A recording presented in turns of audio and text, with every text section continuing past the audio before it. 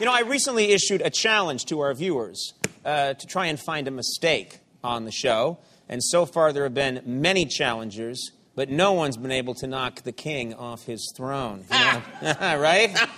Whatever. Anyway, well now, but seriously, people have been writing in, they think they found actual errors, and so far we've refuted all of them. Well, now a fan named Lucas Perez claims to have caught a mistake. He says it happened when Andy and I were talking last week about an upcoming movie. Hey Conan, I was actually just watching your episode from March 31st, and in it you were talking about new superhero movies coming out, and Andy actually says the new Thor movie.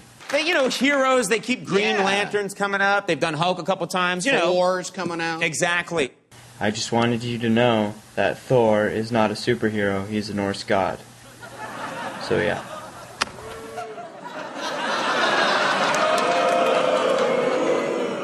Thank you very much.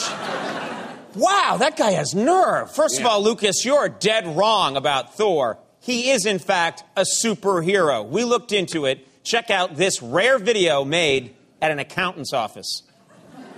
Okay, I've got your 1040 all done. All I need is your signature and occupation, Norse god, right? No. Superhero. Superhero, got it.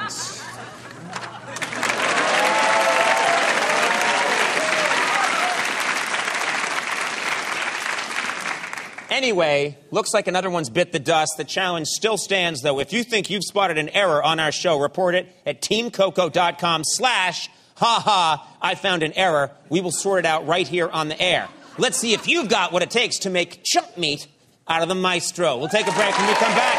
Tracy Morgan.